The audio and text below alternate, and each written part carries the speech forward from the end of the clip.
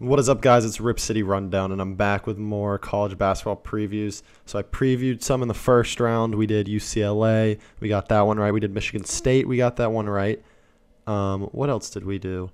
We did UNC Marquette. Got that one right. We did USC versus Miami. Missed that one, sadly. We did pick USC, and then we Providence, South Dakota State. I think we got that one. We got Providence. And now we're going to do some round of 32 games, some Sunday games. I'm recording this as of Friday night, Saturday morning. It's midnight, but we're doing Miami Auburn first. Obviously, both came in with wins.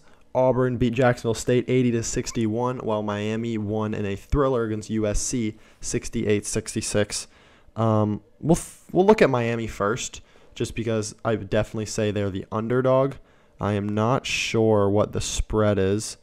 Let's see if I can pull up this spread as we speak. I would assume the spread is probably somewhere in the 7 to 10 range, and it is 7.5. So Auburn is favored by 7.5. But talking about this USC-Miami game first, Miami started off the game great, 31-20 in the first half, but gave up 46 points in the second half, which is a little scary.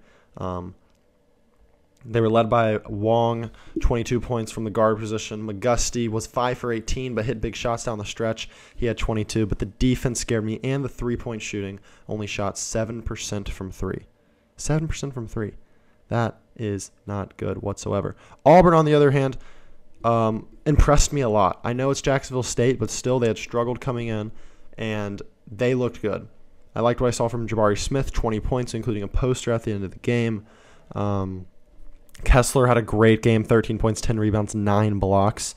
And then Katie Johnson going 2 for 6 from 3. That's good. Wendell Green, 9.6 assists. He was distributing the ball well. But they put up 80 points, 80-61 against Jacksonville State. I'm not positive where these games are taking place. Might be San Diego. But if I'm picking this game, I'm instantly looking at Auburn. I got Auburn in my Final Four right now. I do have Auburn in my Final Four, and I think Auburn is the better team, and I think Auburn is definitely the favorite going into this game.